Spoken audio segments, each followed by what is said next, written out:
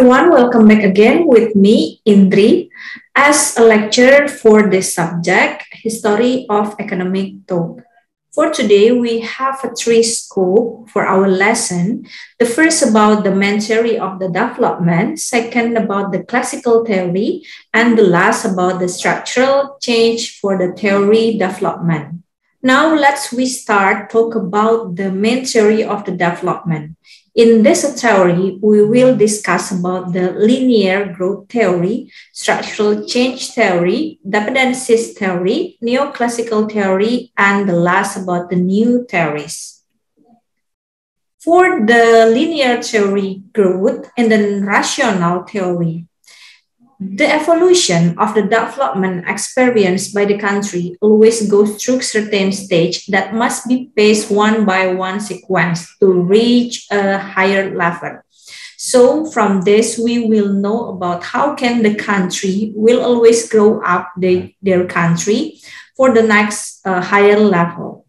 And the example theory of the classical development theory, it's come from the Adam Smith, David Ricardo, Thomas Robert Malthus, and then John Stuart Mill.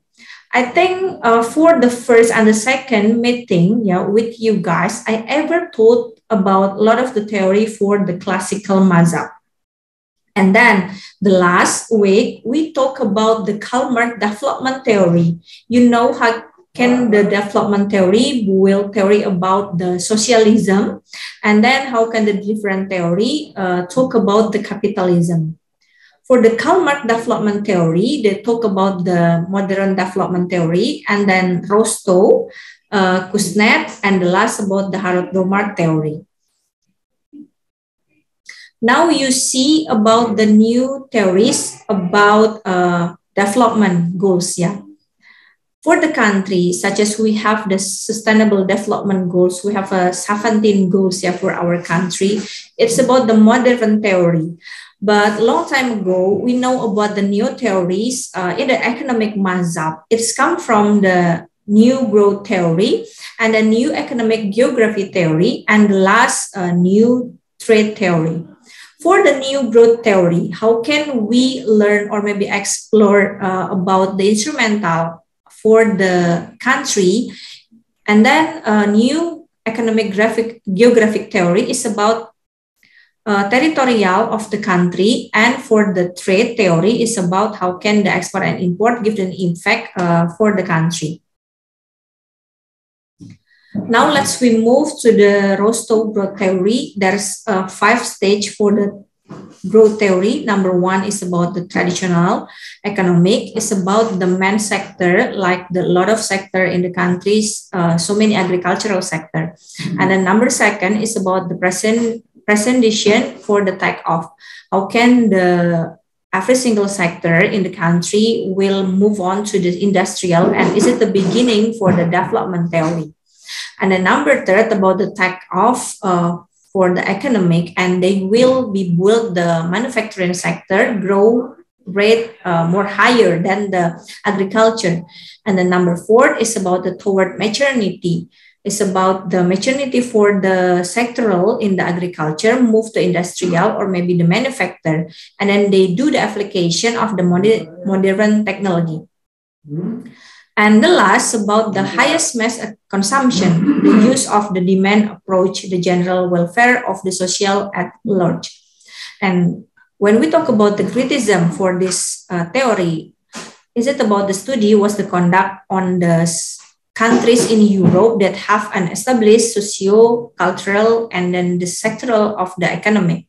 There are countries that go straight to stage 2. So it's about how can some country will build their country like this is the first step, and then if we will grow out then, and we can have the stage 2.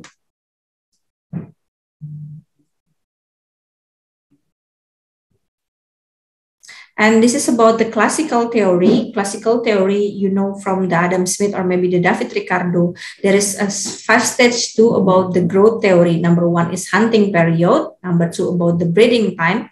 Number 3 about the period of the farming. And number 4 about the trade. And the last about the industry, capitalism, and specialization. And for the specialization, we have the ability to the master of the human resource, or maybe about the resources in the country, the ability to save growth, right? Like the real sector, and then the investment, and then capital accumulation.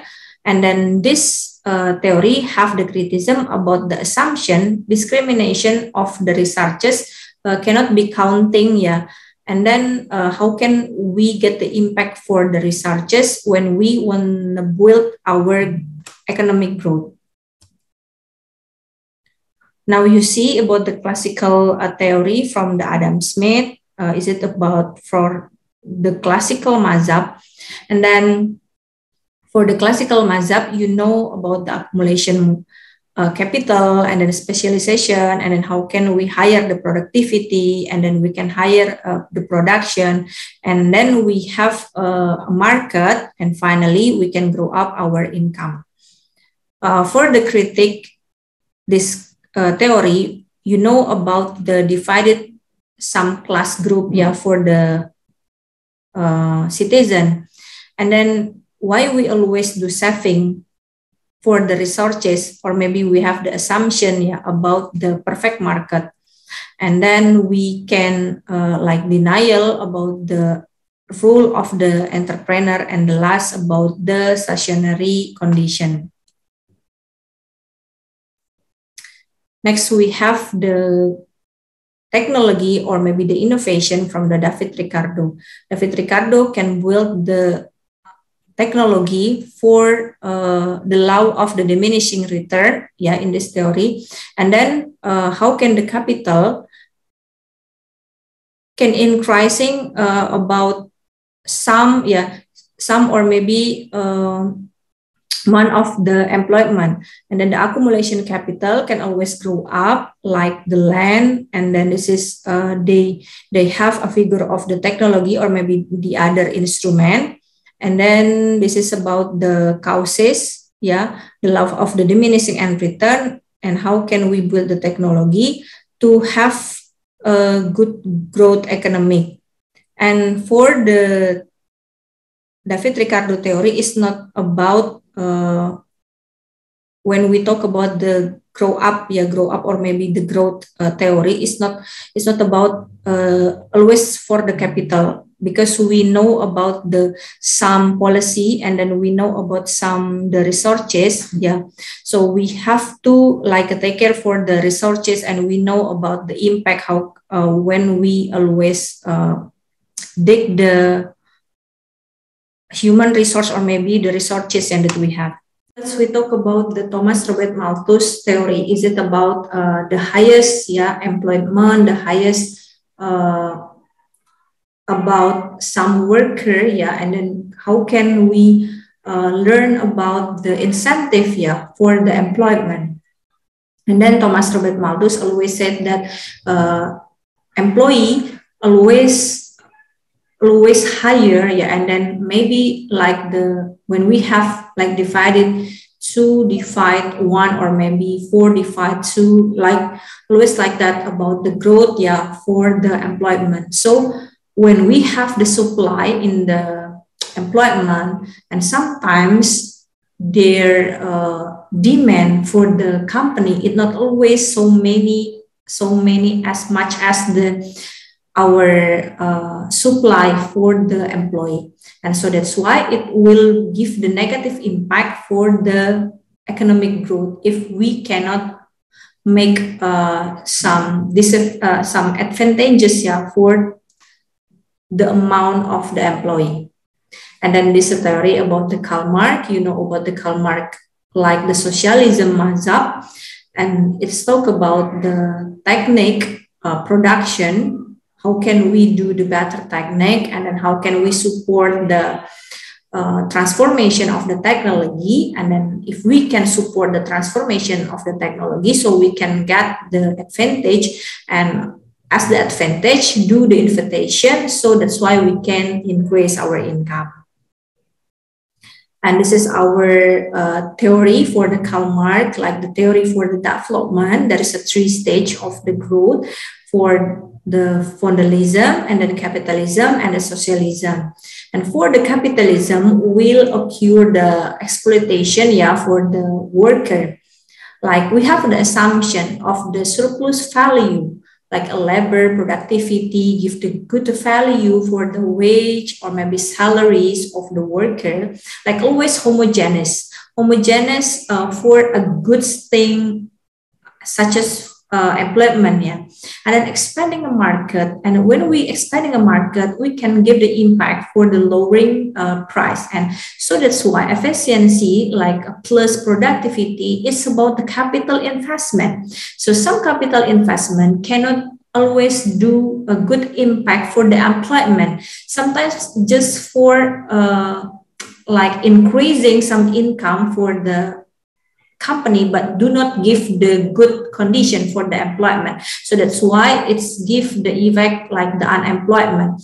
And then we have the purchasing power society discandence, like the class conflict, and then how can the rich people and then the poor people, they have a divided divided their class, yeah, for the social economic.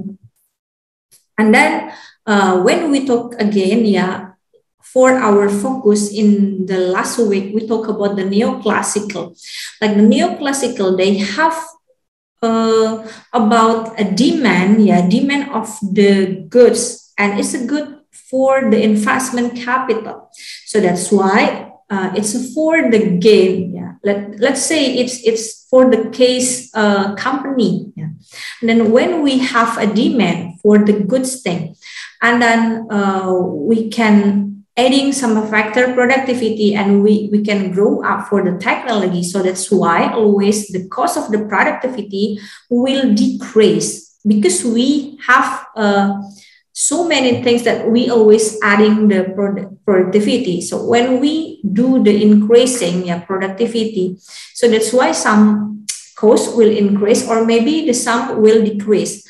Let's say this is about the decreasing, yeah, decreasing employment, and then decreasing employment. So that's why the cost will decreasing too. And then they hope, or maybe the company hope, the gain always increase year by year.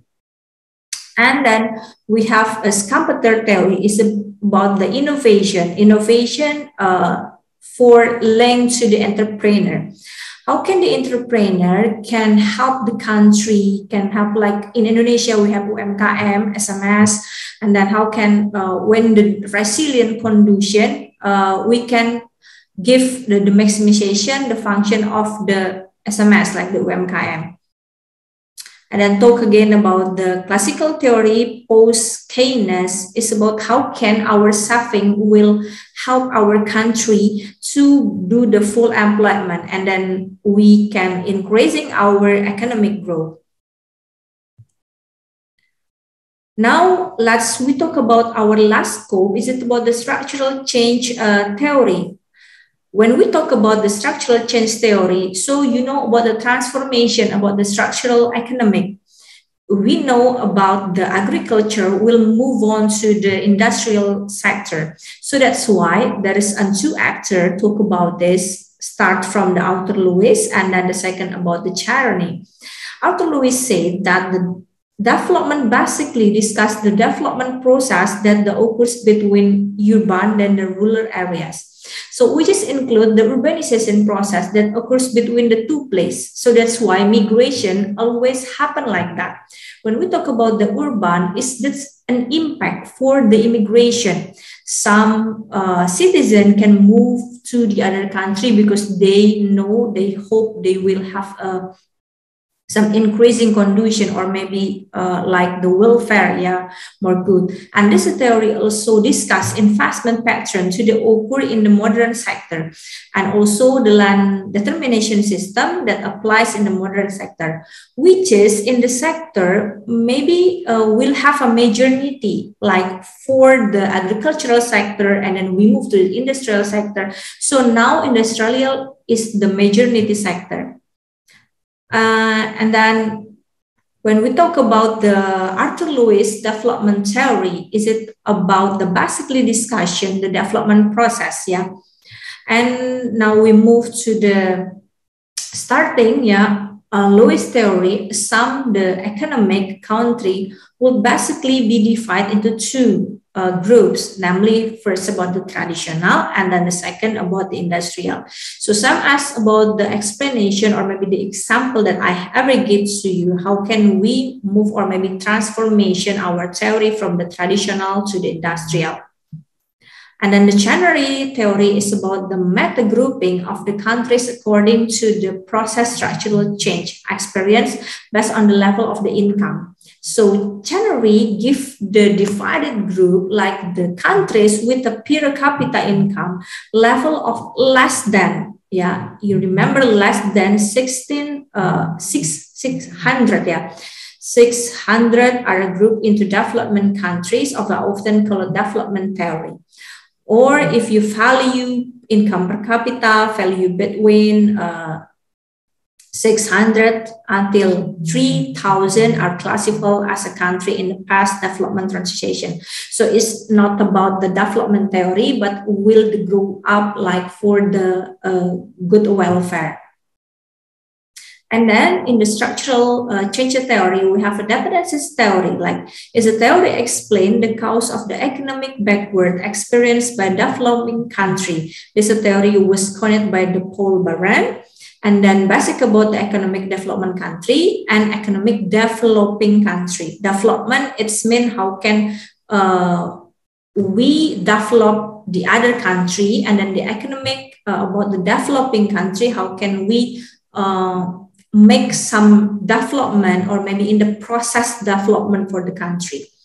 And in interaction of that occurs between developed country and developing country are more exploitative than developed country again developing country. Is it about the colonial?